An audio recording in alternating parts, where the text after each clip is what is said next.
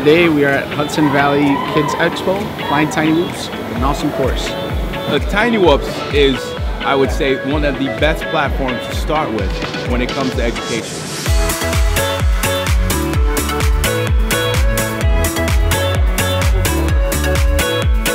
When you're putting them together, you have to touch a little bit of mechanical engineering, a little bit of electrical engineering, a little bit of computer science, and then just some basic logic and wherewithal. It's a complete STEM curriculum. Kids can learn how to put basically electronics together, starting with a camera, with a flight controller and motors, and learn how things work.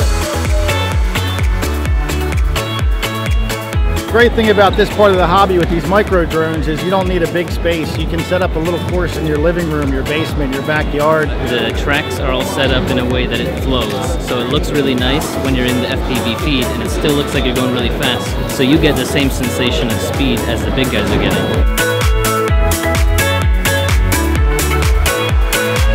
I wanted to bring forth education and entertainment. Drone Tech, we brought in pro pilots. They live and breathe drone technology. I was really happy to be here today to show the families how much fun this can be, get more people interested and involved in the hobby. Being fairly new to this industry and introducing other people to it, I think it's honestly one of the best parts of the hobby. It's really cool to see the kids' reactions, the speed, the feed through all the monitors, you know, they can really see what's going on, and it's blowing up, so it was really nice.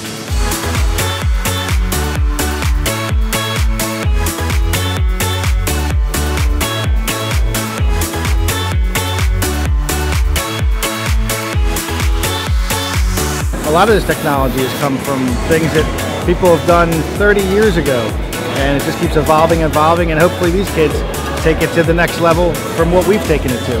We want them to actually be involved in what's going on in the world when it comes to drone technology.